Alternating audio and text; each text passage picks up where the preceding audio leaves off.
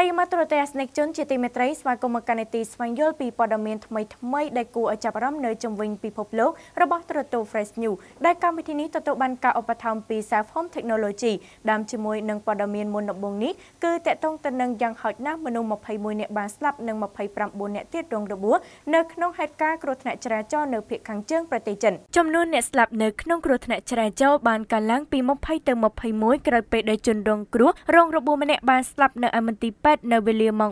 3:00 នាទីព្រឹកមកនៅក្នុងតំបន់កាលពីថ្ងៃទី24 កុម្ភៈ ឆ្នាំ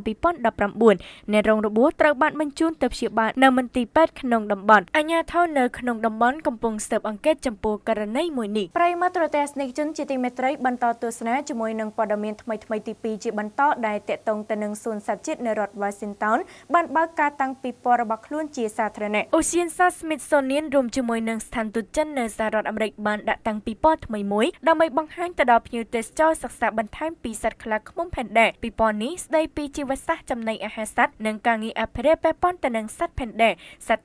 ដែលមានឈ្មោះថាមេសៀងជាសត្វភេទឈ្មោលចំណែកឯធានជាភេទញីបានមកដល់សួនសត្វនេះនៅក្នុងឆ្នាំ 2000 ហើយផ្ដល់កំណើតបានកូនចំនួន 3 ក្បាលប្រិយមិត្តទស្សនិកជនជាទីមេត្រីបន្តទស្សនាជាមួយនឹងព័ត៌មានថ្មីទី3ដែលតកតងទៅនឹងរថយន្តដឹកសម្ភារៈទំនិញរបស់អង្គការសិទ្ធិមនុស្សបានជួបគ្រោះថ្នាក់ឆេះនៅជាប់ព្រំដែនកូឡុំប៊ីនិងវេណេស៊ុយអេឡារថយន្តមួយគ្រឿងរបស់អង្គការសិទ្ធិមនុស្សបានឆេះយ៉ាងសន្ធោសន្ធៅនៅជាប់ព្រំដែនប្រទេសវេណេស៊ុយអេឡានិងប្រទេសកូឡុំប៊ីកាលពីថ្ងៃទី23 កុម្ភៈ ឆ្នាំ